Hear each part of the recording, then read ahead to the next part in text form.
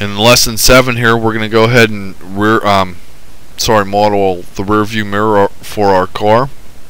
And you will see a lot of times if you look at any vehicle model that's actually been done, that they typically just use a cylinder to attach that mirror to the roof of the car and basically do that. And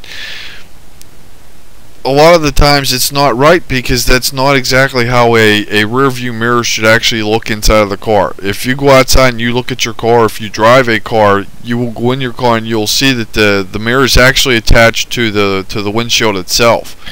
And with our car having such a rather large windshield and such rather large windows, we actually need to go ahead and place that mirror properly. And you will see that we're going to go ahead and model it somewhat accurate. It's not going to be a 100% accurate rear view mirror, but it'll be placed right and it'll actually be on the windshield here.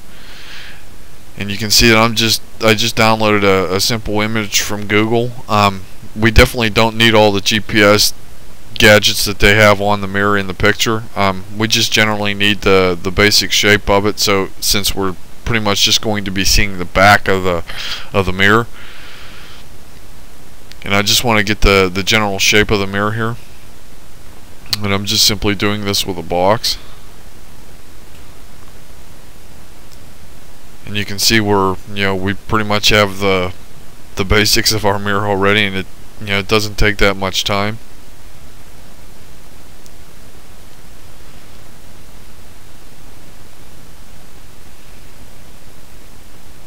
And you'll also see in a later lesson where we'll actually do seat belts too. And this is important because most people, whenever they model a CG car, or if you look at a CG car, you can pretty much tell that it is CG because there are no seat belts. You never really see any seat belts actually inside of a car.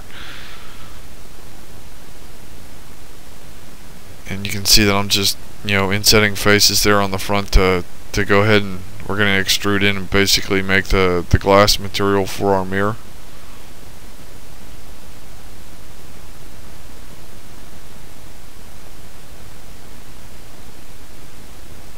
But I'm going to go back and say, a lot of the times you don't really see seat belts, but you don't necessarily need seat belts in a car model.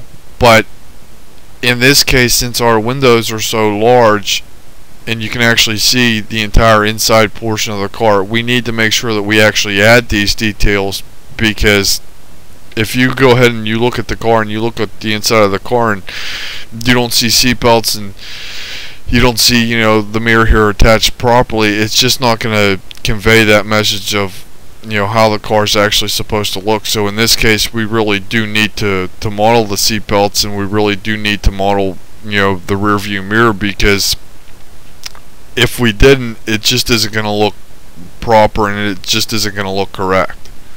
So we have to try to add a good mix of detail versus doing it the proper way. And it's somewhat of a fine line, but if you do your job right, then you shouldn't have much of a problem here.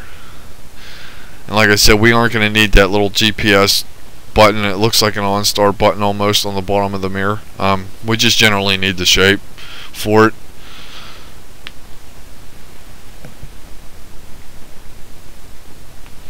And now I'm just adjusting the verts of the shape here to try and match it a little bit more.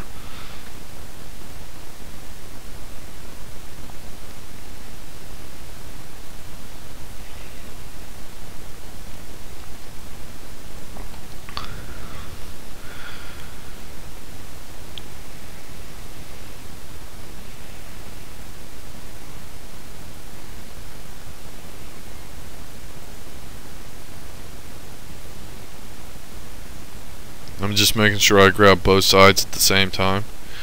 And there's our mirror shape basically.